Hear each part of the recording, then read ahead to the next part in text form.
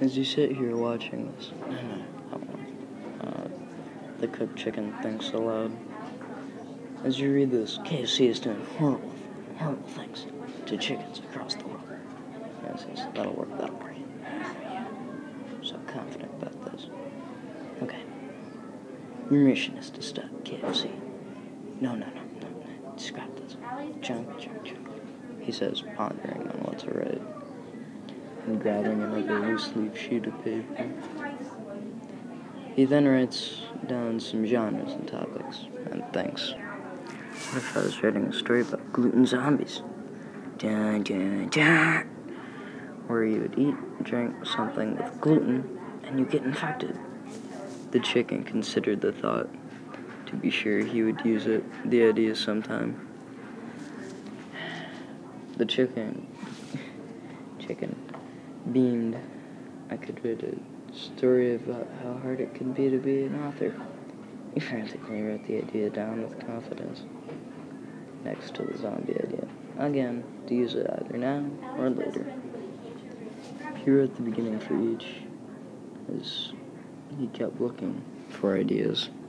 After a few hours had gone by, along with 28 furiously crumpled up papers and 16 that were burned ashes, he makes up his mind and decides between those two ideas that he wrote down before.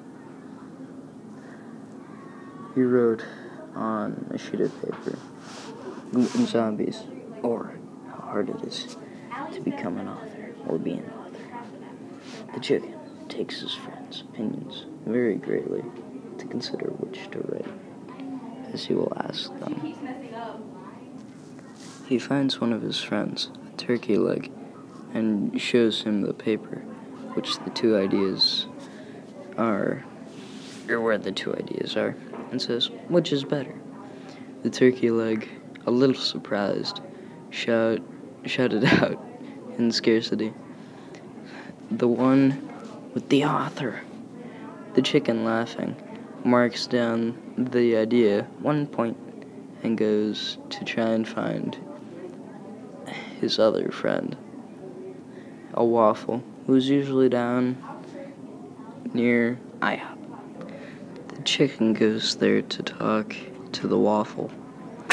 They meet outside of IHOP, and the chicken told him his ideas about gluten zombies and whatnot, along with the author idea.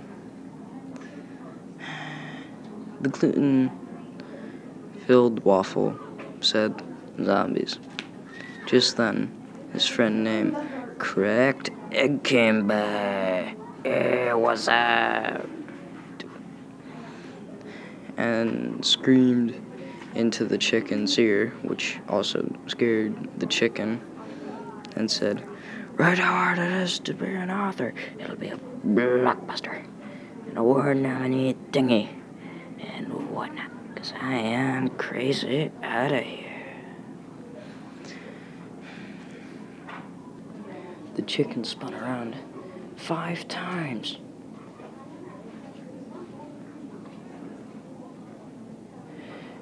And he ran home like he won $1 million. When he got home, he started to write the story. About a year later, it was finished. The egg was right. It was the best decision of his life.